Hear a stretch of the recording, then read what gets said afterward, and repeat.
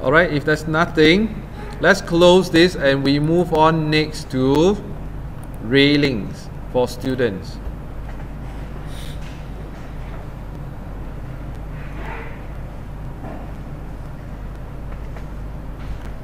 To create railings, pretty straightforward, this one.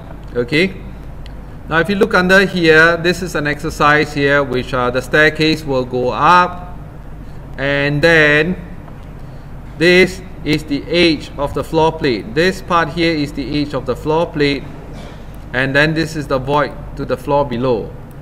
Without any barrier of some sort, someone walking here is going to fall right below here and end up injuring himself, if not getting killed, and he will need the ramp to move around after that. Okay, at that. So we're going to try to prevent this from happening by installing railings. So under architecture, under railing sketch path, this part here, we are going to click on that to go into the sketch mode. We can begin to draw lines, or simply we can pick the lines here to create the railing, and you click finish. So by default then the railings would have been created for you, and you can view under, let's create a perspective view, under view, under 3D view, camera, and then we can put one point here. That will allow us to see the railings design in perspective this way.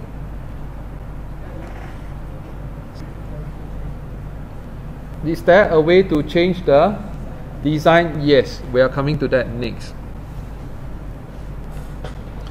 Now we can show you these functions here, but it is not likely that you will be able to remember how to do this until you personally have to engage the design of the railings yourself.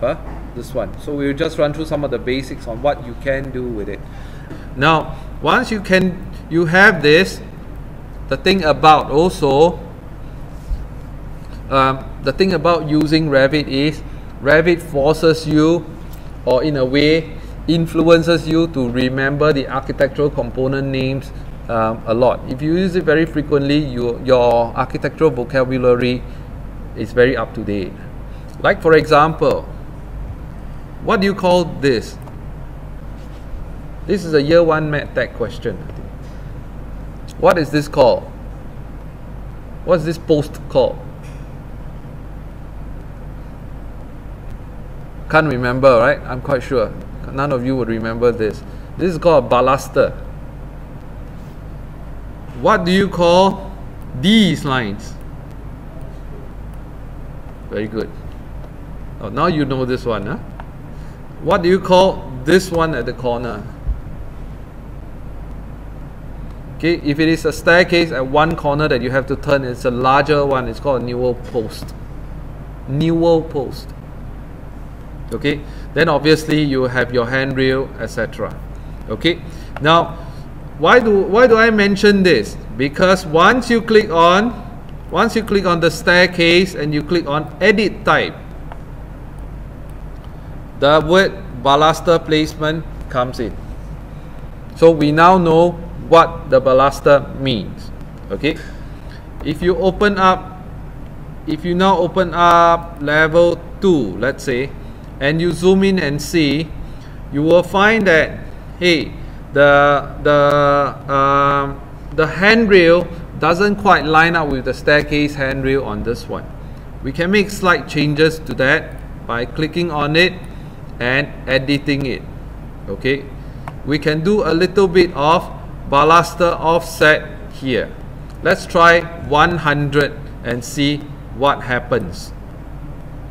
Do you notice now things have changed?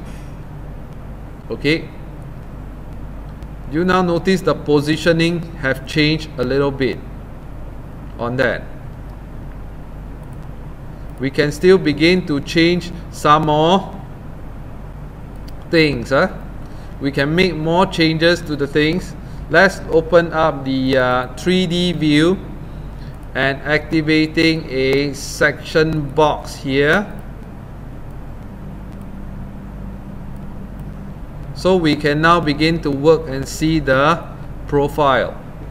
This will allow us to then see very clearly the design, the whole design of this railing component. Select this, select the handrail again, the railing, and click Edit Type.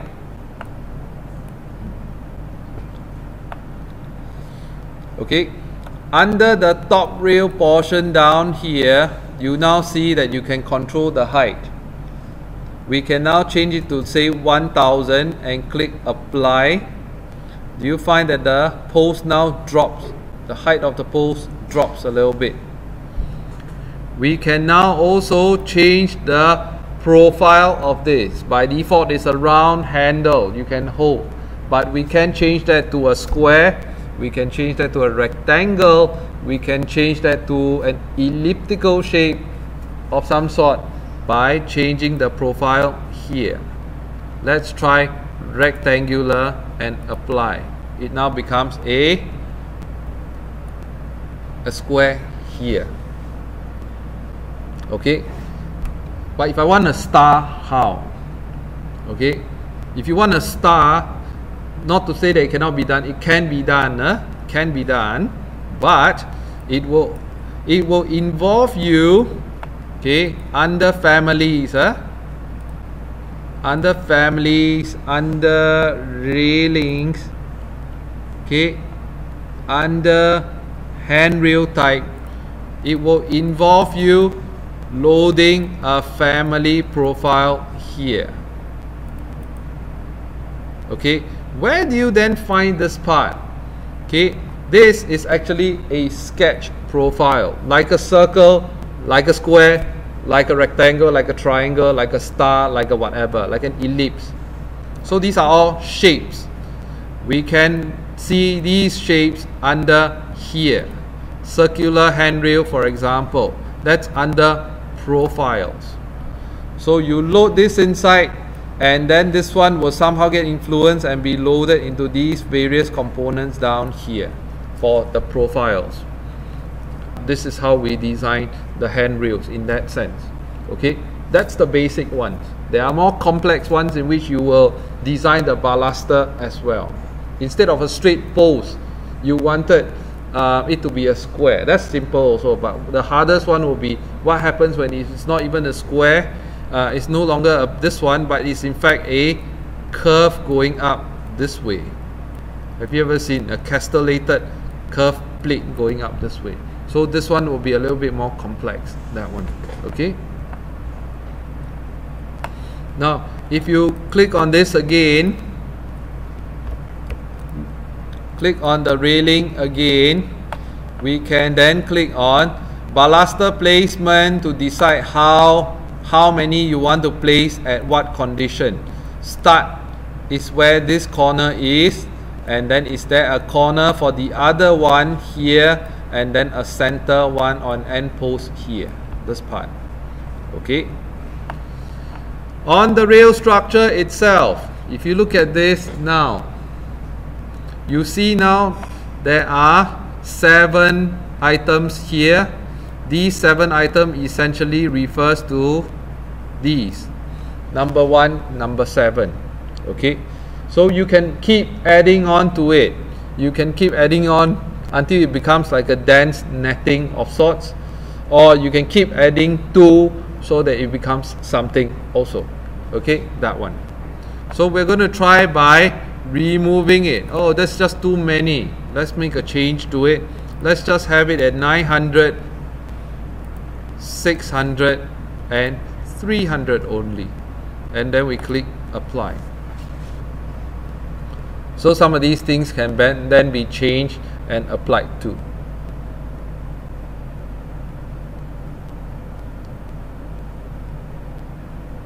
Obviously, if you see down here the categories, you can then change the profiles, and then the handrail profiles will now change from rounds to squares to ellipticals, etc. This one.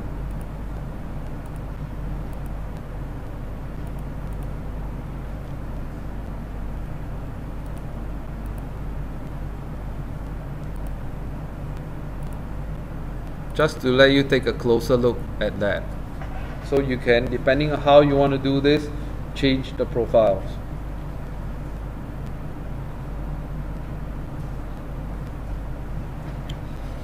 What we can show you are the basics.